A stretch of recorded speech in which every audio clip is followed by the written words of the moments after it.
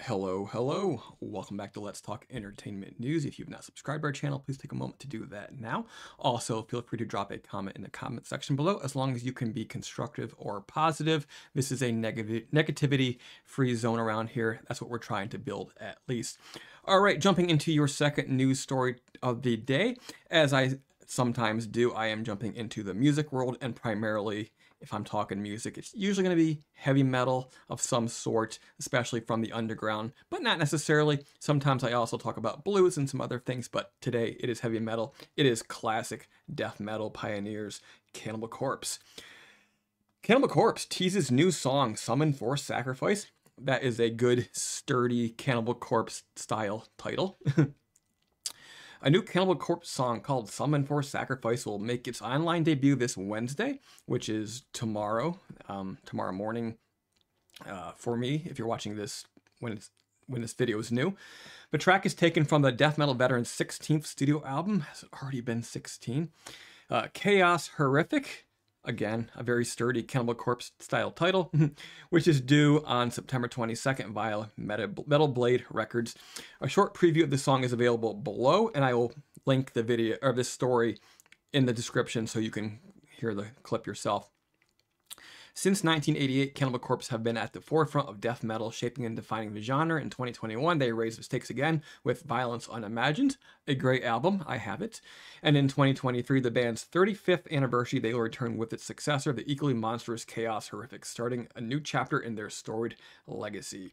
Written shortly after the conclusion of Violence Unimagined sessions, echoes of that album exist in Chaos Horrific. Okay, so to be perfectly honest, whenever somebody says written shortly after the conclusion of the previous album's sessions, it makes to me sound like the given song is probably a leftover. Not necessarily. Automatically you think of, yeah, this is something that wasn't good enough to be on the previous album, but it could also be that it was something that just wasn't complete on time as well. So we shall see. But it is the lead-off track, so I'm assuming they have some faith in the song. To me, this album feels sort of like a continuation of Violence Unimagined. That's a pretty stock answer from these bands, says bassist Alex Webster. The band members have always been noted for technicality and complex songwriting, but that doesn't define where the writing process takes them. I believe that our songwriting has progressed in a manner where every song paves its own path, whether it's a straightforward or technical song.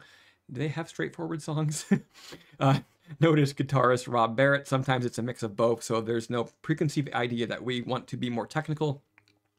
The music just sort of takes its own course. And, you know, as far as being technical, for many years in the death metal realm, I think that Cannibal Corpse was the gold standard, but also for the past 15, 20 years as well, the music has moved on in a way.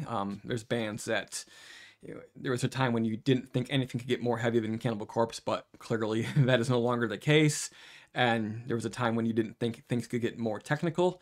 But again, that is not the case. However, I've always, at least for a long time now, seen Cannibal Corpse as sort of being the Motorhead of death metal.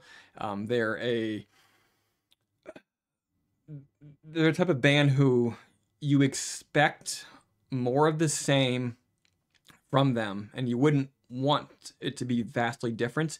But even within that sameness, they manage to push it and stretch it and redefine it, and just in small ways, small little adjustments and improvements and things learned through maturity.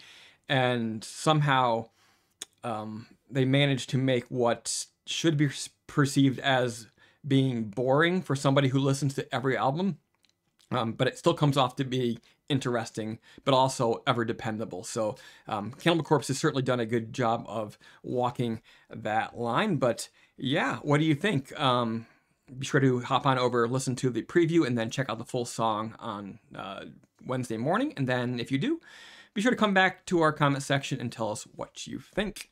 See you later.